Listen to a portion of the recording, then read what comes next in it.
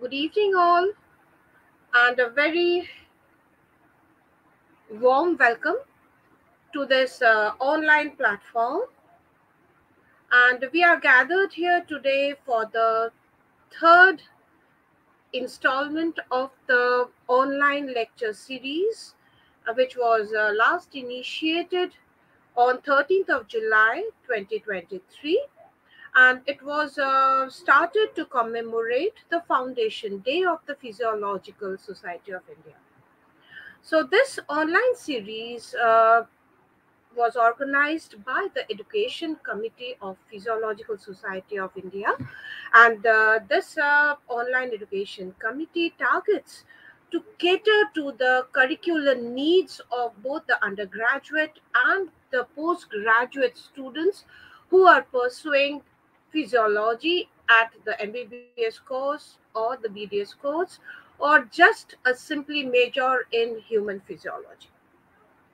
So, today at the third lecture series, the theme has been set to be of respiratory physiology, and the honorable speakers uh, for today is Dr. Arijit Chakraborty and Dr. Ishita Saha. So, the first lecture of this session will be on fundamentals of respiratory physiology, and we have with us Dr. Arijit Chakraborty with us, and a warm welcome, Arijit. And the Dr. Arijit Chakraborty is currently working as an assistant professor in physiology, Department of Sports Physiology and Nutrition, National Sports University, which is a central university, and it is under the Ministry of Youth Affairs and Sports, Government of India, and it's located in Imphal, Manipur. So, Dr. A brief on Dr. Arijit Chakraborty. Uh, he is a student of physiology at both undergraduate and postgraduate. He did his PhD from Department of Physiology, Calcutta University. He has been nominated as Dr. Arijit has been confirmed as the founder fellow of the Physiological Society of India. That's PSI in the year 2021-22. He was nominated and selected as the executive committee member of the Physiological Society of India, and he served for the period of 2016 to 2019. Dr. Arijit has been an extraordinary student, receiving gold medals at both the undergraduate and postgraduate curriculum, and he received several prestigious research awards from the Physiological Society of India, and he also received postdoc fellowship awards from both DST and UGC. But currently, his laboratory focuses on current cutting edge research on sports physiology, with the emphasis on sports endocrinology and metabolism, working mainly on genomics of sports performance and sports chronobiology. It's indeed a very new topic on which Arijit is working now. And Dr. Chakraborty has published many research articles in both national and international journals, and he has been the chief editor of Indian Journal of Life Sciences, and he is also the member of different editorial board member of different reputed international journals, and he has a very outstanding achievement recently, where he has earned a grant of rupees 1.74 crores, being the principal investigator from Indian Council of Medical Research. And his topic of research in that project is in the field of sports injury and its prevention, where he is the principal investigator. I wish him a very good luck in pursuing his project, which is indeed a new area, new arena. And with this brief introduction, I would just uh, ask Dr. Arijit Chakraborty to begin his lecture presentation today. A warm welcome, Arijit, and over to you. Thank you so much, madam, for your kind time in introducing me. First of all, uh, I think I'm audible. Hello. You're audible. Okay. Thank you so much. So first of all, I would like to express my heartiest gratitude and sincere thanks to the Physiological Society of India. I'm very closely associated with it. I was, and I am now also. And also a sincere thanks to the organizing secretary and organizing committee of the PSI online lecture series for having me here. So I'd like to present my screen before I really go into it.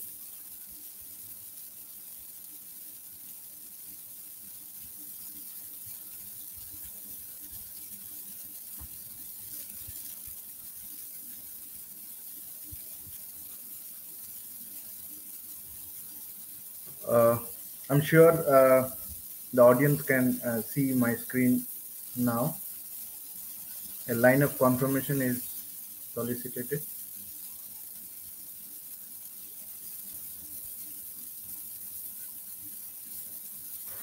Your screen's visible. Is it visible? Yes, your screen is visible. Okay, thank you so much.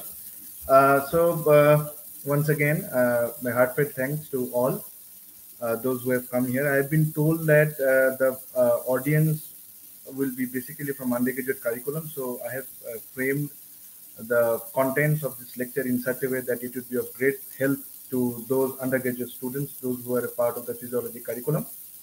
So let's begin our journey to the fundamentals of respiratory physiology. Firstly, the human respiratory system is a series of organs that is responsible for taking in oxygen and expelling out carbon dioxide, basically exchange of gases. And this exchange of gases takes place within the lungs in the very part of the alveoli, more specifically saying.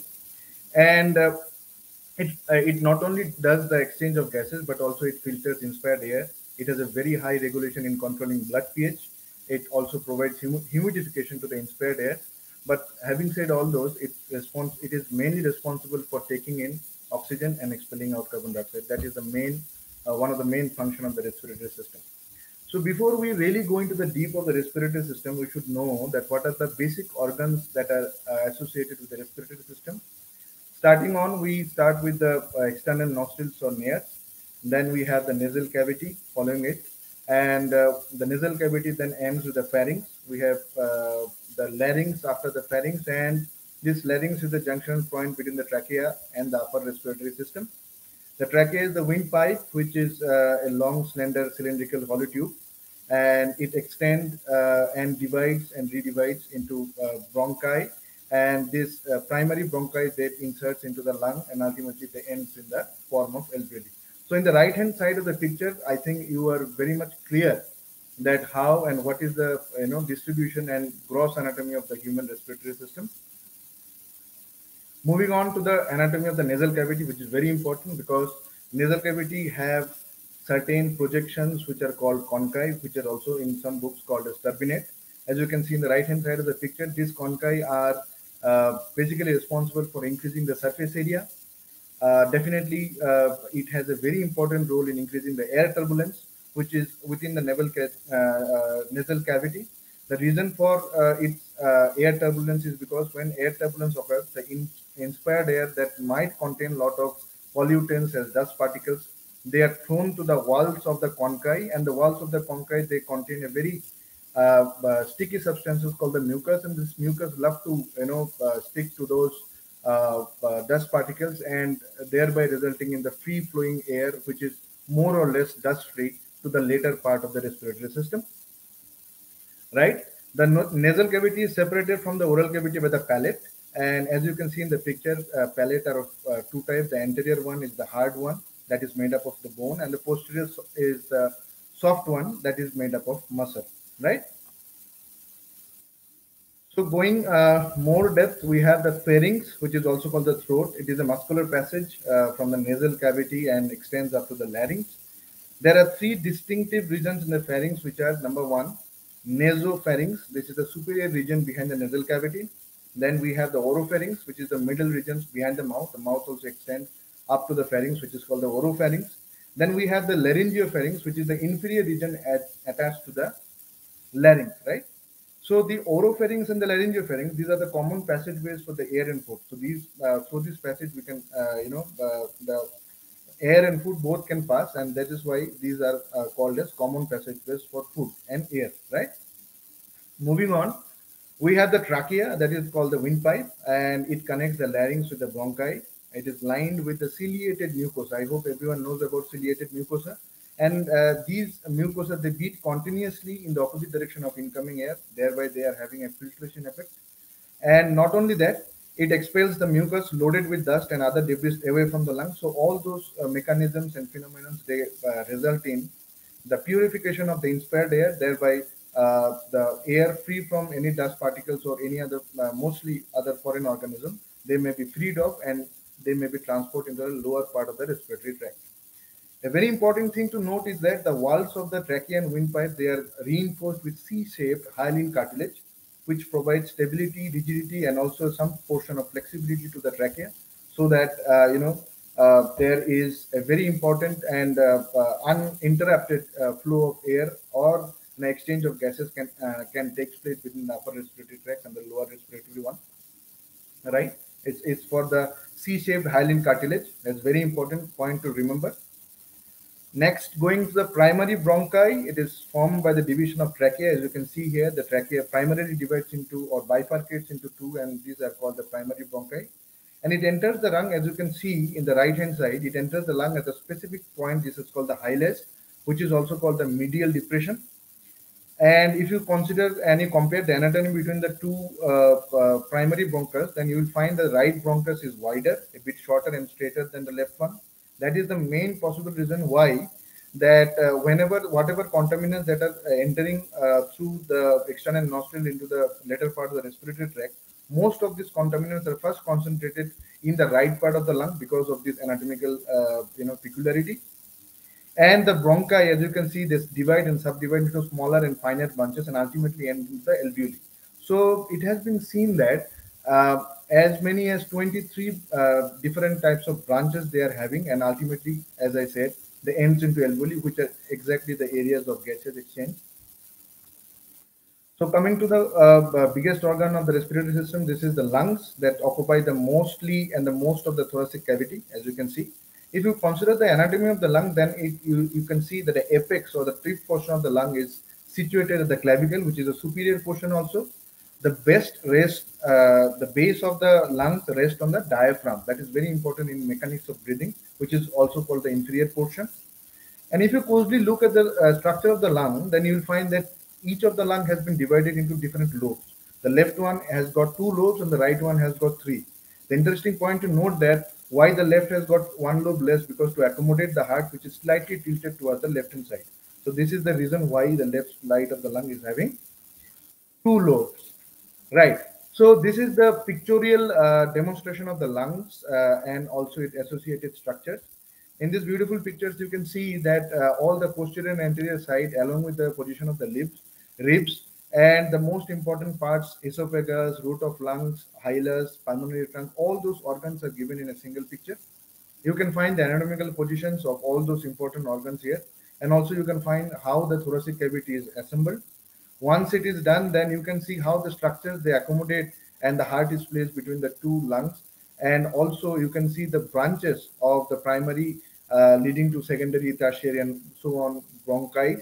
And also you can see how the pulmonary artery and the pulmonary veins, including the sternum, is situated. So this picture is self-explanatory, and you can see that seeing the picture, you can get an idea how anatomically your lungs and associated organs are there in the pleural cavity, right?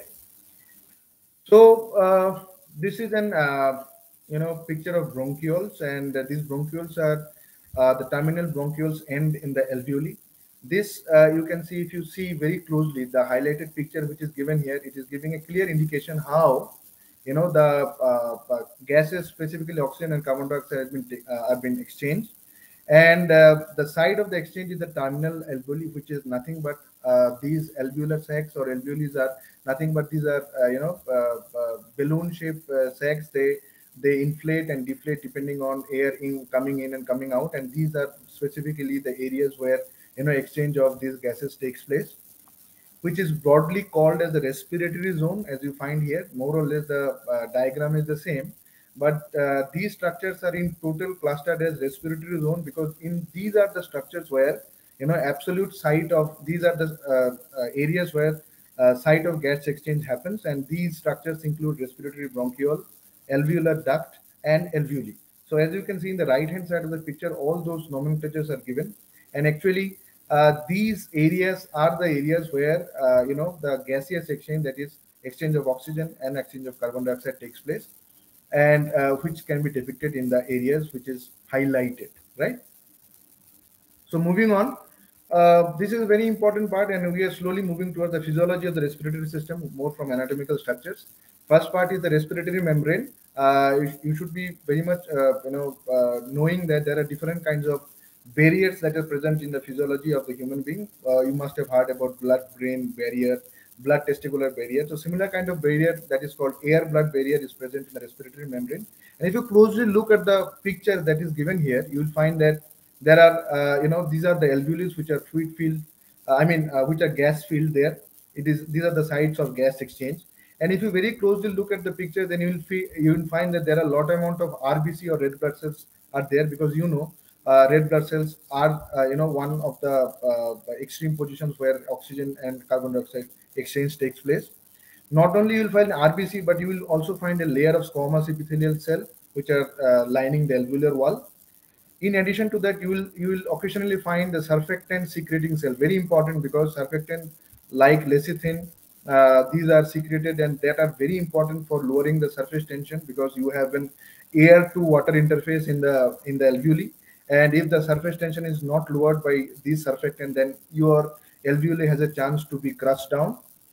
And definitely, you can see the most important part of this area is the respiratory membrane, which consists of the alveolar epithelium. It consists of the fused basement membrane and also the capillary endothelium. So these are the areas where you can see in the right hand side of the picture, where it is magnified. The oxygen is being taken into the RBC from the lungs or the alveoli, and the carbon dioxide from the plasma and from the RBC is being thrown into the alveoli for exchange of gases. So this is the area where actually in a very very in-depth way, if you can see, the exchange of gases takes place, right? So primarily we're moving towards the events of respiration now.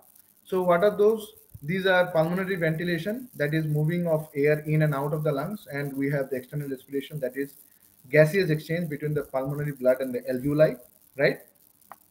So what is pulmonary ventilation? It has got two phases basically. What is inspiration, that is flow of air into the lungs, and expiration, that is air leaving the lungs. So basically in this self diagrammatic picture, you will find that how the lungs is being taking in air, and how the oxygen rich air is being expelled out. And in the right hand side, you will also find that what are the minute areas like capillary beds, the pulmonary capillary beds, where actually the exchange is taking place, and the carbon dioxide is expelled out, and oxygen is being taken in, and RBC loaded with oxygen has been taken to the left side of the heart, and from there it is efficiently and faithfully transmitted to the all over parts of your body, right? So this is a very self-explanatory picture. So in addition to that, we do experience some non-respiratory air movements in our day-to-day life. This can be caused by reflexes or voluntary actions. Some of the examples include cough and sneeze. These are a very effective way to clear the lungs of debris. And also we can see when we are laughing, when we are crying, these are some of the emotional states where we can see a change in intake and exchange of air takes place in the upper respiratory tract. In addition to that, we are very much familiar with these two important events, that is yawn and hiccups. In those situations also, we do take a lot of air, and also we have a change in the usual intake of air pattern is changed. And there are a lot of theories about that, but I'm not going into deep of that, because this is not our primary area. So these are some of the non-respiratory air movements that we experience in our day-to-day life, right? So basically, we are now going into the deep of physiology. This is the gas transport in the blood. Basically, when you talk about gas transport, then we have to talk about oxygen and we have to talk about carbon dioxide. So first comes the oxygen, and when you talk about oxygen, the first thing that comes to our mind is hemoglobin, right? So hemoglobin is a very, very special substance. It is present within the RBC. And you can see here there the chemical structure of hemoglobin is being given both at the left and the right side in the slide. And you can, the important thing to note is the four heme groups that are highlighted in green color. You can see these are the areas where actually oxygen, molecular oxygen, they bind. And these, if you notice very clearly, then there are four areas which can bind with the oxygen, or there are four heme groups which can bind with the oxygen. So a complete hemoglobin, one complete hemoglobin molecule can bind with four molecules of oxygen. And if they does so, then we will call it as 100% saturated. Okay. And if three arms of the hemoglobin is saturated with oxygen, then we'll call it 75, if 250, and so on and so forth, right? So these are the areas, I mean, this is the chemical structure through which hemoglobin mainly transport the gas, or mainly transport the oxygen, to be very precise, right? So once you talk about how the oxygen is transported, we have to talk about what is really the mechanism by which oxygen is being transported by hemoglobin. Oxygen is being transported by hemoglobin in two different forms. I mean, one is the physically dissolved in the plasma. One part is a very small part, and you can see here that at 37 degrees Celsius, which is the internal core temperature of our human body, normal arterial blood contains 0.3 ml of oxygen per 100 ml of blood, right? It's a very small quantity.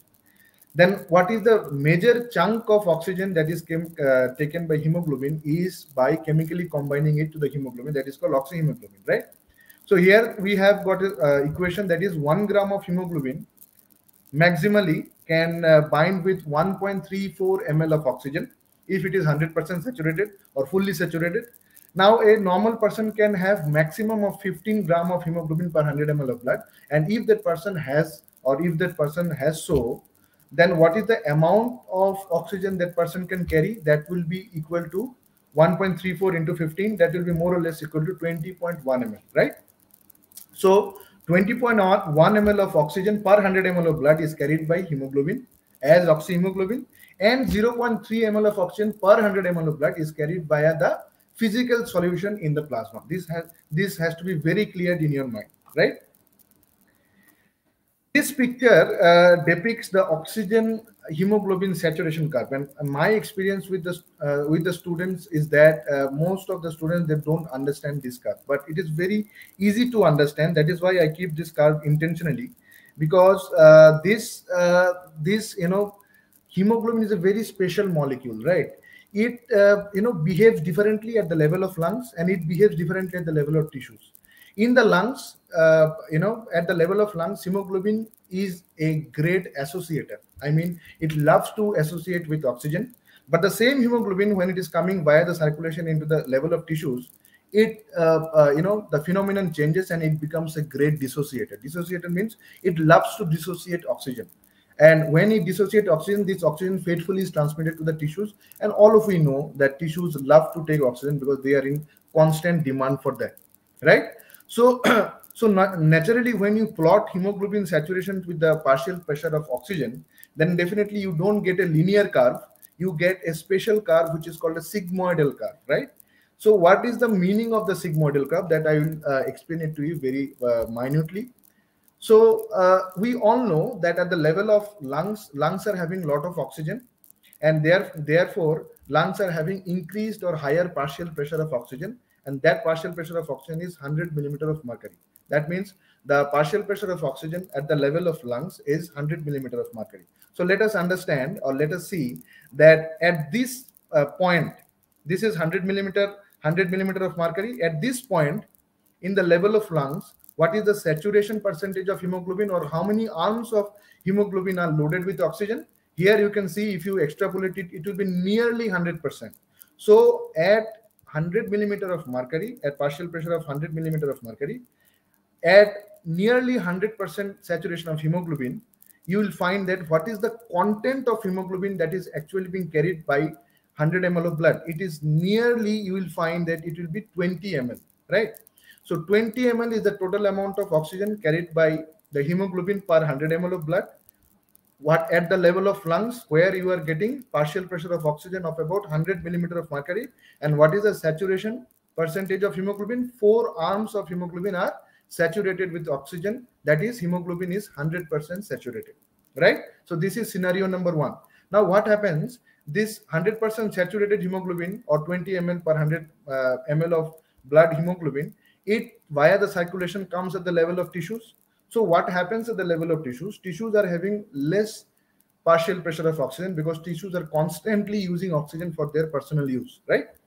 So the partial pressure of oxygen drops down from 100 to 40 millimeter of mercury at the level of tissues. Now, when the partial pressure drops down at 40 millimeter of mercury, what is the percentage saturation of hemoglobin? You will find it is about 75%. Then what is the meaning of this? The meaning of this is hemoglobin from 100% has been transformed into 75%. That means 25% oxygen it has given to the tissues. Are you getting my point? So 20% oxygen, 25% oxygen is given to the tissues. And if you talk about content of oxygen, then the content of oxygen at tissue level, when hemoglobin has completed its oxygen giving capacity, what is the amount of oxygen that is left in the hemoglobin? It is about 15 ml. So if we see that what actually is the amount of oxygen that has been delivered by 100 ml of blood, you will find that 20 minus 15, that is 5 ml of oxygen that is being delivered by hemoglobin in a 100 ml of blood. So that is very important to understand. So you will find that this this situation of drop in partial pressure at the level of tissues leads to release in oxygen content of about 25% in the hemoglobin concentration, which leads to 25% delivery to the tissues, right? We'll now see one more intervention for this. Intervention is that this is the normal, respiratory, oxygen hemoglobin dissociation curve that we have seen. But there are some factors when actually, for example, when we do exercise. Naturally, when we do exercise and when we do training or when we play sports, what the oxygen demand in our tissues is highly increased, right? So naturally, hemoglobin is so clever that it will now deliver more oxygen to the tissues, naturally, because oxygen is in need of the tissues are in need of high oxygen demand because we are doing some extra activities such as jogging or something like that. What are those factors? The factors are increase in partial pressure of carbon dioxide. If understand the situation that whenever we are doing a particular activity or exercise, not only we are increasing the demand for oxygen, but also we are producing more carbon dioxide because all the tissues are working 2 times, 3 times, 4 times than its usual one. So increase in the partial pressure of carbon dioxide also shift this curve, which was normally sigmoid, to the right hand side. If you shift the curve to the right hand side, hemoglobin becomes even more good dissociator of oxygen. What basically it does, it dissociates more and more oxygen to the tissues, and that is very beneficial, especially when the tissues have higher oxygen demand. Not only that, when you do exercise, there are a lot of metabolites that are being produced. Some are lactic acid and some other types of acids that are being produced, and we go into the state of metabolic acidosis. And if you do strenuous exercise, then what happens is that we also cause a decrease in blood pH. So blood pH, along with increase in partial pressure of carbon dioxide, also influences the hemoglobin to dissociate more oxygen to the tissues. In addition to that, definitely we can understand that increase in temperature, whenever we do physical activity, there is increase in our body temperature, and that also facilitates the hemoglobin to deliver more and more oxygen to the tissues. In addition to that, we also produce an intermediate product of metabolite, that is 2,3-diphosphoglycerate, that is produced in the RBC, and that also compels the hemoglobin to shift. That also compels the hemoglobin to deliver more oxygen to the tissues, which is actually good for the tissues, shifting the curve to the right hand side. This was the normal one. And when we do strenuous activity and exercise, this curve, you can see it has shifted to the right hand side, right? What was the reason for that? Reason for that was decrease in pH, increase in 2,3-DPG, increase temperature, and increase in the partial pressure of carbon dioxide. So now when this curve shift to the left hand side, naturally hemoglobin becomes a great associator with oxygen. It does not like to dissociate. It is a poor donor of hemoglobin, I mean of oxygen, when the hemoglobin oxygen dissociation curve move towards the left hand side. And all the factors that were prevalent in right hand side, when you reverse those factors, that is increase in pH, decrease in 2,3 diphosphoglycerate, decrease in temperature, this will force the hemoglobin to be a more good associator of oxygen, thereby giving less oxygen to the tissues, right? So this is all about oxygen hemoglobin dissociation curve and how oxygen is being transported. Now, once we are done with oxygen, we have the most important carbon dioxide. How that is being cleared off, we also have to know. Similarly, like that of oxygen, carbon dioxide is also physically dissolved in the plasma. It is about 10% of the total carbon dioxide. It is physically dissolved in the plasma. And also, what is at the amount is around 2.5 ml of carbon dioxide plus per 100 ml of blood, right? In addition to that, 10% is also transported via the carbamino compounds. What are carbamino compounds? These are the compounds which are actually, you have heard about hemoglobin, the globin chains. They have got the amino group, as since it is a protein in nature. So these amino groups can accommodate carbon dioxide during the process, and once they are inside the lungs, they can reverse the release of this carbon dioxide. And nearly 10% of the total carbon dioxide is carried in this way, which is called the carbamino compound. And the major chunk of carbon dioxide that is being carried, which is about nearly 90%, that is through, or that is via the bicarbonate form. Then how bicarbonate is formed? The question is that when we mix carbon dioxide with water, then under the action of a specific enzyme that is called carbonic anhydrase, there is a formation of carbonic acid, and carbonic acid readily dissociate into H plus and HCO3 minus, right? So when we are at tissue level, when the plasma is collecting carbon dioxide, in those situations, the process or the chemical reaction will move towards the right hand side. Right hand side means from carbon dioxide to bicarbonate. Similarly, when this bicarbonate will be loaded along and taken along the circulation into the level of lungs, the opposite reaction will occur. That is, the bicarbonate will now bind with the hydrogen ion that is present within the RBC, and it will form carbonic acid, and this carbonic acid will then again dissociate into carbon dioxide and water, resulting in carbon dioxide being expelled out of the lungs, and water also to some extent will puff out water also. So it is very important to understand that this is the basis how carbon dioxide is being transported in the blood, I mean in your system, in our system. Right hand side of the reaction will happen at the level of tissues. Left hand side, or the this reaction will proceed left hand side when we are, or when the RBCs are at the level of lungs, right? So this is the pictorial diagram. You can see here at the level of alveoli, what we are doing, we are unloading a lot of oxygen, and what happens is loading of oxygen happens at the level of alveoli through oxyhemoglobin, and definitely there is unloading of carbon dioxide, and this process happens and carbon dioxide and water is being released. So this is at the level of alveoli or lungs. Now the same situation happens at the level of tissues. You can see here the carbon dioxide is being loaded and unloading of oxygen is being done, because tissues are in need of a constant supply of oxygen. So oxygen will be unloaded from the RBCs to the tissue. So loading, and just the opposite thing happens at the level of lungs and at the level of tissues. So this is the basic diagram for that. So this is the summary of respiration. You see that we have the external environment which is high in oxygen and low in carbon dioxide. Generally, since our upper respiratory tract has a very close contact with the external environment, so definitely our alveoli is rich in oxygen. So there, what happens is that loading of oxygen to the RBC and unloading of carbon dioxide takes place, and via the circulation, primarily veins and via the aorta, it reaches the tissues, and in the tissues, the opposite thing happens, that is unloading of oxygen and loading of carbon dioxide, which results in transportation of this high carbon dioxide via the right side of the heart into the lungs again, and in the lungs, unloading of carbon dioxide and loading of oxygen takes place. So this process continues And this is called the respiratory cycle. So this is what we have understood just now, and via the processes of all those things, respiration and exchange of gases is happening. Okay. Having said that, this is the last part of our topic.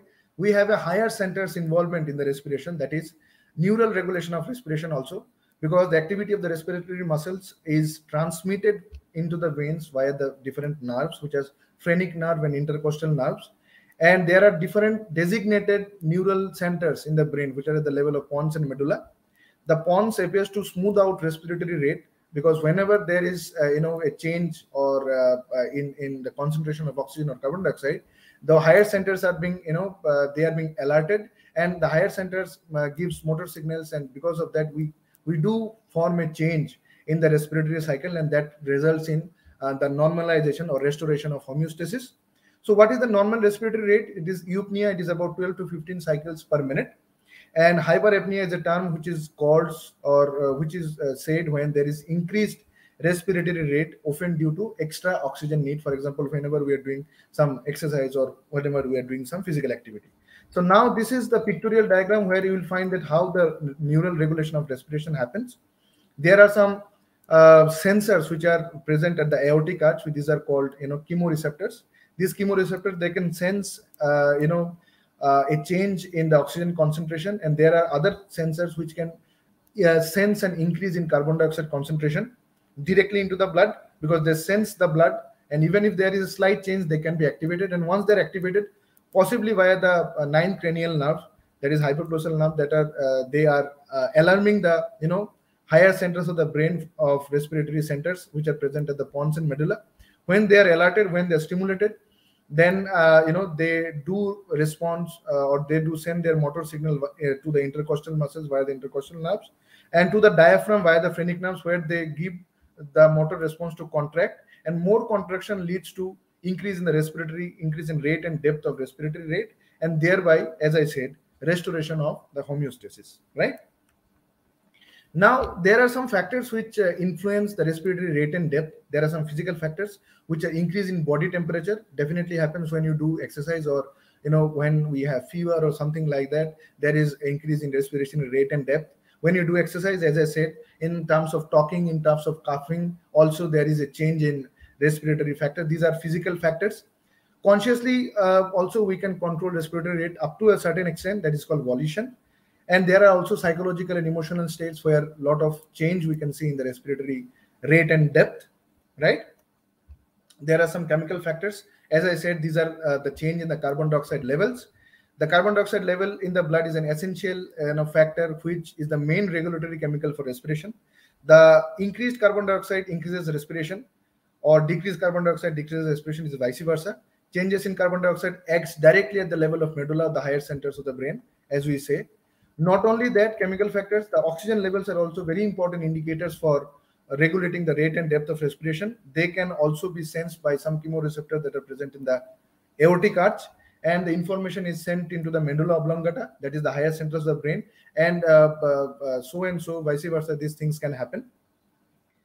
And lastly, there are some aging effects also which happens or which tend to have an influence on respiratory system. As we age, the elasticity of the lungs decreases. That is very obvious. The lung volumes and capacity also decreases. That will be more taken over by my co-speaker after my lecture. Oxygen carrying capacity also decrease. Stimulating effect of carbon dioxide eventually and proportionally decrease as you age further. And moreover, we have more risk of respiratory tract infection. So these are all the factors which can lead to, as we age, these factors can come hand to hand, and because of that, there will be some detrimental change in the respiratory system. And by doing proper activity and proper exercise, we can delay all those effects. So thank you so much. This was in short, which I felt would be much more interesting to all of you. My introduction has already been given to you, and I have given here my email. I am also available in LinkedIn, and also I have my Instagram profile. So any questions is most welcome. And since the time is limited here, so if all of you does not get your chance to question me directly, you can definitely write to me anytime, anywhere, and I will definitely respond to you. Right? And this is the campus of my National Sports University. It is a central government institute, the first of its kind in India. It's a PM Vision.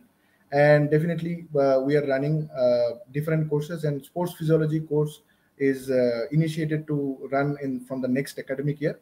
So since you are undergraduate students, I urge you to have a look at the website, and if you are interested, then you can look for your career in sports physiology and sports sciences. Thank you so much. Thank you, Dr. Chakraborty, for such an lucid, and you have presented the physiology of respiration in such a lucid manner. And I hope the students would be very helpful viewing and hearing your presentation. And any questions? I don't find any questions yet in the chat box. So I think all the listeners in the YouTube or in the StreamYard will be posting you the questions. Thanks once again, and wish you a very excellent year ahead with your project. Thank you, ma'am. Thank you so much. Yeah. Thank you. Yeah. So in the we have just completed our first presentation of today's lecture series, and now we are on to the second lecture of today's online lecture series, and it would be the second lecture series would be presented by Dr. Ishita Saha. And warm welcome, Dr. Ishita Saha. And Thank you, his ma'am. topic today is, and Dr. Saha would be speaking on chest and lung function techniques. And to give a very brief introduction of Dr. Ishita Saha, that she has done her MBBS from Arijit Medical College, and then she has done her post-graduation in physiology, MD in physiology from Medical College, Kolkata. And currently she is an assistant professor in Medical College, Kolkata, Department of Physiology. And by in his she is a very young uh, faculty at the Medical College, Kolkata, where she is teaching physiology. And she by this time she has already had many papers to her credit in both national and international journals. She is acting as a principal investigator of a WBDST funded project, and at the same time she is pursuing a PhD at Calcutta University Department of Physiology. And I think you'll be enjoying her presentation on chest and lung function techniques. So over to you, Dr. Saha, for your Okay, presentation. thank you, ma'am, for this nice introduction. And at first, I wish to convey my thanks to PSI Education Committee for offering me this platform to present in front of such esteemed audience. And my topic today is chest and lung function techniques.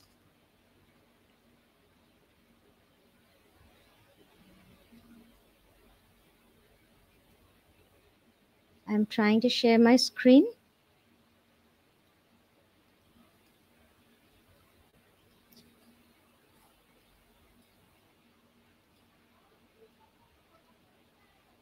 Ma'am, am I visible? Yes, your presentation is visible, and Okay, you are also visible. Okay, thank you. Thanks to Dr. Chakraborty for such an informative presentation and for introducing our audience to respiration and its physiological aspects.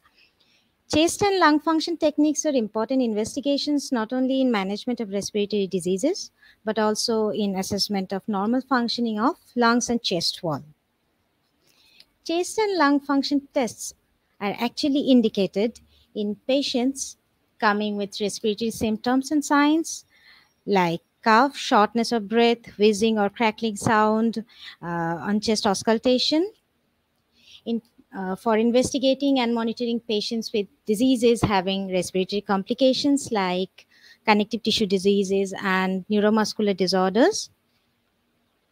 Monitoring patients with chronic pulmonary diseases and their prognosis like bronchial asthma, COPD, pulmonary vascular diseases, and interstitial lung diseases. For monitoring people who might have occupational exposures to coal, silica, asbestos, or ionizing radiation. And last but not the least, for pre-operative evaluation and post-operative monitoring of patients following lung resection, cardiothoracic and abdominal surgery, transplant recipients, and so on. Performing chest and lung function tests are generally safe, but there are some facts that we should consider beforehand. Some of these tests are effort dependent. So, patients' understanding and cooperation in performing the test is important for getting us to a desired result. Second is the measured values of different respiratory parameters are compared with predicted normal values obtained from large population studies of age, sex, height, and ethnicity matched healthy individuals. Effort-dependent maneuvers should be performed at least 3 times to check for reproducibility of the result, and the variation in readings in each step should not be more than 200 ml. Preferably, the test should be performed in sitting posture to avoid syncopal episodes and patient injury. And of course, there are some advices for the patients like not to smoke at least 1 hour before testing, not to have large meal prior to testing, not to wear tight clothing during the test, as all these might affect the test results adversely. In chest and lung function tests, dynamic studies are performed at first. They include spirometry and recording of flow volume curve and bronchodilator challenge test. This is then followed by testing lung volumes and capacities, and finally the diffusion capacity of lungs are tested. Spirometry is the most frequently prescribed pulmonary function test. It is done by an electronic spirometer. The patient here is asked to make maximum breathing effort with a maximum inspiration followed by a forceful expiration for as long and as quickly as possible. Spirometry actually measures the volume of air moving in and out of the lungs during various breathing maneuvers such as tidal breathing or normal breathing, deep breathing, and a force vital capacity maneuver. As a result, a volume time spirogram is recorded. The most important values that we get from a volume time spirogram are FEV1, also known as forced expiratory volume in 1 second, the FVC or force vital capacity, and the ratio of the two, that is FEV1 by FVC. The spirometry and the calculation of FEV1 by FVC allow in identification of obstructive and restrictive pulmonary diseases and differentiating them. Normal value of FEV1 by FVC should be more than 80%. That means a normal person should expel more than 80% of FVC at the end of 1 second of expiration. When FEV1 and FVC ratio is less than 70%. When it is less than 70%, this indicates an obstructive ventilatory defect. Common examples being bronchial asthma, chronic obstructive pulmonary diseases, etc. As reduction in FEV1 here is more than FVC reduction, here FEV1 reduction is more than FVC reduction, the morphology of the pulmonary volume time curve is altered. So the morphology of pulmonary volume time curve is altered in obstructive lung disease as compared to the healthy lung. Now, if FEV1 is expressed as a percentage of its predictive value, it also provides an assessment of severity of airflow obstruction. Now, let's see, if more than 80% of predictive value of FEV1 is there, it indicates mild obstruction of the small airways. Whereas in cases where FEV1 is less than 50% of its predictive value, severe to very severe small airway obstruction is suspected. Now coming to another case where FEV1 by FVC ratio is more than 70%. This indicates a restrictive lung disease. Examples are pulmonary fibrosis, interstitial lung disease, or maybe chest wall deformity.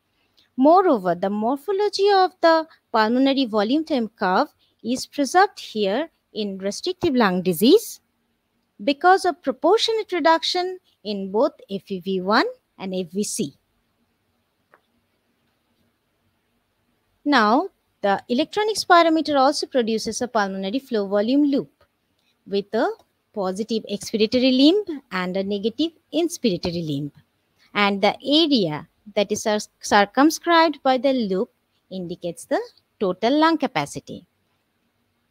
This loop also provides us with the information regarding the maximum flow rate during expiration, and it is known as peak expiratory flow rate or PEFR. The flow volume curve also provides maximal flow rates between 25% to 75% of the forced vital capacity. So, with a backdrop of the expected appearance of the flow volume curve, important information can be obtained if curve morphology is altered. Like in this scenario, in patients with obstructive lung disease, there is reduction in expiratory flow. So in obstructive lung disease, there is reduction in expiratory flow in peripheral airways. What this will impart? This will impart a concave appearance to the descending portion of the expiratory limb. It will impart a concave appearance to the descending portion of the expiratory limb rather than it being a straight line as it occurs in case of a healthy person. However, in presence of a normal flow volume curve, a reduced PEFR, that is a reduced peak expiratory flow rate value, can also indicate early airway obstruction in asthma patients.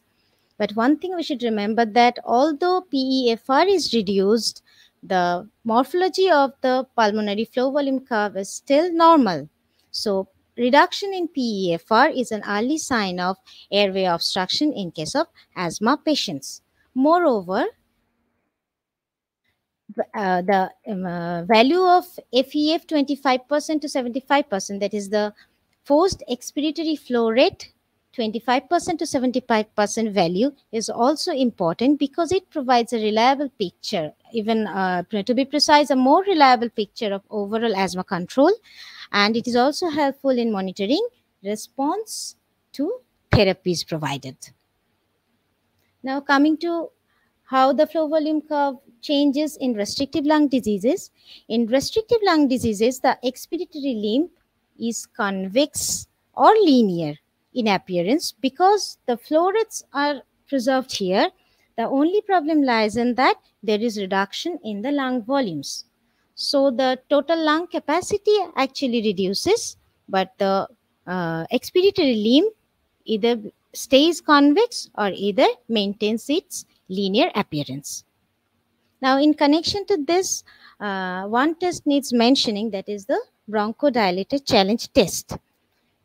This is done in case of patients where asthma is within control and the spirometry is also appearing normal. Here the patient is nebulized with 2.5 milligram of salbutamol and the spirometry is repeated. More than 12% increase or more than 200 ml increase in FEV1 and FVC is an indicator that the person will be benefited from a bronchodilator therapy like inhaled salbutamol or inhalation steroid. And one thing we should remember that even if this test result is negative. It does not mean that the person will not be benefited from a bronchodilator therapy. Next, coming to what breathing reserve is and what is dyspneic index. Breathing reserve is the maximum amount of air that can be breathed in or breathed out of the lungs above minute ventilation. Minute ventilation is nothing but the product of tidal volume with the respiratory rate. Now, breathing reserve is measured by deducting minute ventilation from maximum voluntary ventilation, and normal breathing reserve is 115 to 160 liter. Now, the percentage ratio of breathing reserve and maximum voluntary ventilation is represented as dyspneic index. Normal value of dyspneic index is 90%. That if the value is less than 60%, the patient will have breathlessness even at rest. So, breathing reserve and dyspneic index both are clinically very significant. Coming to measurement of residual volume and total lung capacity, both of them cannot be measured by spirometry. Residual volume and total lung capacity are therefore measured by tests where the patient breathes an inert gas mixture such as helium. The concentration of helium is then measured in the expired gas, and from there residual volume is calculated. Or another method is sometimes followed, in that the patient sits in an airtight booth in which pressure change is measured as he or she breathes, and the name of that technique is whole body plethysmography. Now, residual volume is important because it gives idea about air trapping and hyperinflation in obstructive diseases. On the other hand, reduction of total lung capacity is helpful in assessment of the degree of true restriction in case of restrictive lung disease or where there is a mixture of obstructive and restrictive diseases. Coming to the measurement of diffusing capacity of the lungs for carbon monoxide. This test is important because it is a measurement of diffusion capacity of lungs and it provides information about integrity and the surface area of viable respiratory membrane. That means the surface area of respiratory membrane that is available from where gaseous exchange is possible. For this, 0.3% carbon monoxide gas mixture is inhaled by the patient, which is easily soluble in blood and binds to hemoglobin with great affinity. Its alveolar uptake is limited only by one factor, that is diffusion. Now, calculation is done by comparing the inspiratory and expired fraction of carbon monoxide. When DLCO value is between 75% to 140% of its predictive value, it is considered to be normal. But if DLCO value falls down or falls below 60% of its lower limit of normal, this indicates reduction in viable respiratory membrane as seen in case of anemia, emphysema, pulmonary embolism, pulmonary fibrosis, etc. Coming to arterial blood gas analysis. Arterial blood gas analysis is an important test for assessment for tissue oxygenation. That means how much oxygen is being transported through the blood and how much oxygen is being delivered to the tissues. Those informations can be collected by arterial blood gas analysis. We actually measure the pH of blood, partial pressure of carbon dioxide, partial pressure of oxygen, bicarbonate concentration, oxygen saturation in this process. And in arterial blood gas analysis, if we find that partial pressure of oxygen is low with normal partial pressure of carbon dioxide, type 1 respiratory failure is suspected, and type 1 respiratory failure is usually seen in case of pneumonia, pulmonary embolism, etc. And if in arterial blood gas analysis, hypoxia is accompanied with hypercapnia, that means there is low partial pressure of oxygen along with low partial pressure of carbon dioxide, We suspect type 2 respiratory failure, which is usually seen in case of severe weakness of respiratory muscles or complicated cases of chronic obstructive pulmonary disorders. Now, here are some other tests, chest and lung function tests that are tabulated. These tests are not done on a routine basis, but they are prescribed if specific abnormalities are suspected on clinical evaluation of the patients. First comes the respiratory muscle function test for inspiratory and expiratory mouth pressure. These tests are indicated in Guillain-Barré syndrome, muscular dystrophy, myasthenia gravis, where we suspect that the maximum inspiratory pressure may be reduced. A normal maximum inspiratory pressure should be more than 100 centimeter of water, but when it is less than 80 centimeter of water, the patient is considered for mechanical ventilation to avoid respiratory failure. Another such test is overnight oximetry test.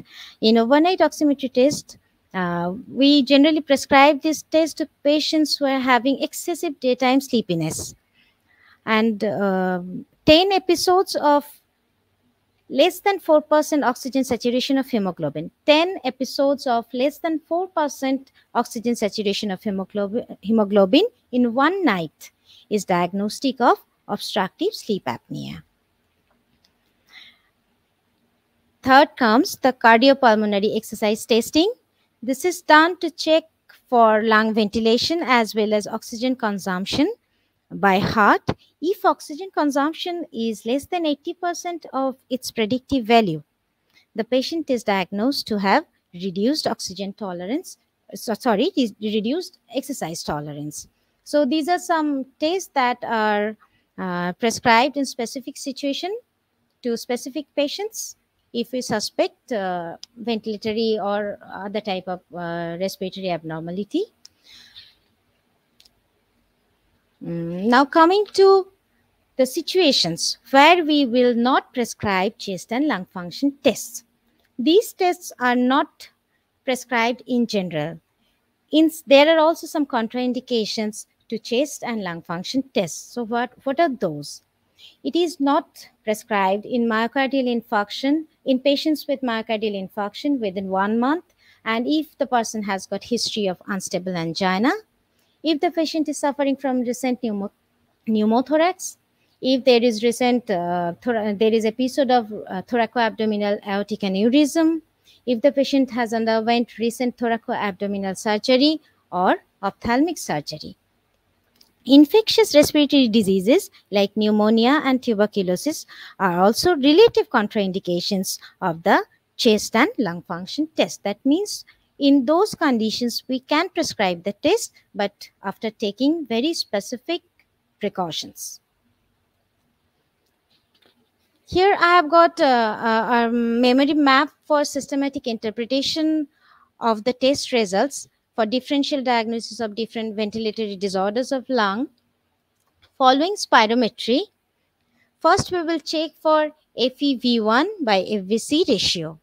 Now, if it is not reduced, then the person either is normal or is suffering from restrictive disorders.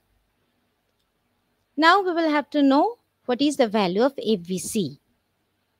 A reduced FVC value will now confirm the presence of restrictive pattern of ventilatory disorder, and a normal FVC will rule out any ventilatory disorder. Now, depending on whether we know the total lung capacity or not, the severity of the restriction can be assessed. How can it be assessed? If we do not know the total lung capacity, the severity of the restriction can be assessed by using FVC as a percentage of the predictive value. And if we know the total lung capacity, we can actually assess the severity of restriction by using TLC, or the total lung capacity, as a percentage of its predictive value. Now again, we go back to the top and look at the FEV1 by FVC ratio, where FEV1 by FVC ratio is reduced. Then we can confirm that there is an obstructive type of ventilatory defect. Now coming to the value of FVC. Now if FVC value is normal, then there is pure obstruction. If FVC value is normal, there is purely obstructive disease.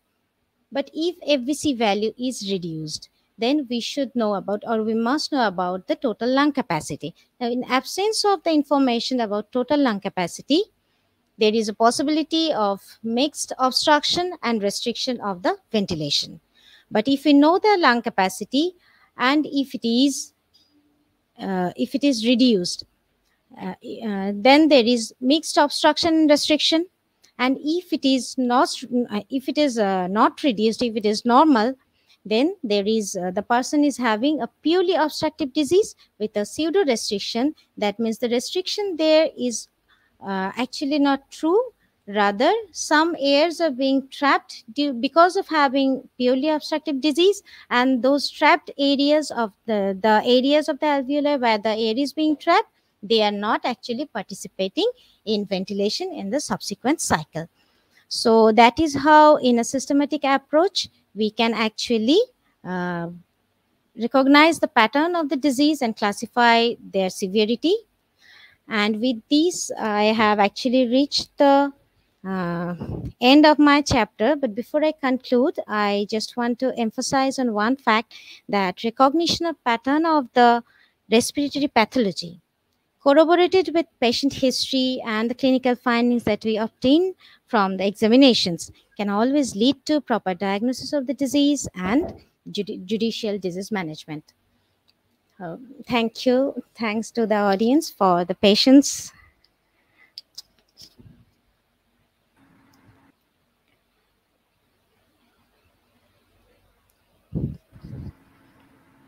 Okay, thank you, Dr. Saha, for such a wonderful presentation on the different lung function techniques and maneuvering on the clinical manifestations of the different respiratory disorders.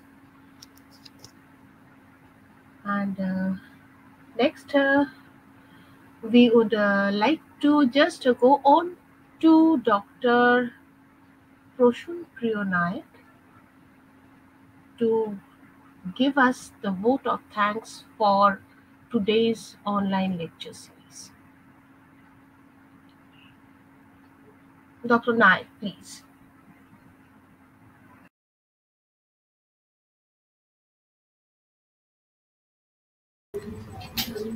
Good evening, everyone. I wish to thank Dr. Arijit and Dr. Ishita for such lucid presentation of complicated topic. Both the lectures were very good. However, I think we finished a little early today. I hope students may enjoy these brief presentations. Overall, Dr. Arijit has given us a beautiful introduction about the respiratory system and how it works. And then with his backgrounds with physiology and his expertise in sports physiology, we could understand how the respiratory system can work in physiology, particularly with rest and demands, physiological loads, physiological demands. Then, in continuation with that, Dr. Ishita explained the concepts, evaluation, measurements could be useful in physiological as well as pathological conditions. I express my sincere thanks to both the speakers for their valuable time, their expertise, and their involvement in this activity. I also wish to convey my sincere thanks to the whole team of PSI Education Committee, especially Dr. Swampa to host, being in front of camera, and Dr. Binoy to manage the technical parts with his expertise, being behind the camera, and other members of the education committee who were being a continuous support to hold these sessions effectively. I also will be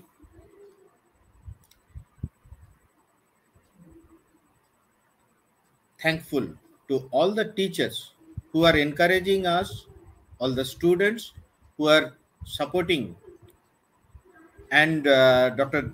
Sabita Jograj has nicely mentioned that both the presentations were crisp and informative. That's what I was suggesting for the students. It will be very useful to brush up quickly about the respiratory system, just to before exam or before completion, they can have a quick brush up with these topics. Thank you, Dr. Jograj. So I wish to also convey sincere thanks to the Physiological Society of India and its office bearers, executive committee, to hold and continue this lecture series. Here I would like to mention that our next session of this lecture series will be on 29th 28th of October, Saturday, 4th Saturday as usual, 28th of October, 7 p.m. And this time we are planning to have sessions on excretory system. I hope those who are following us, those who are following this series, they will love to join and give us feedback how we can improve further and how useful these sessions are. Thank you everyone once and all for joining with us, and wish you a happy learning sessions ahead. Thank you all.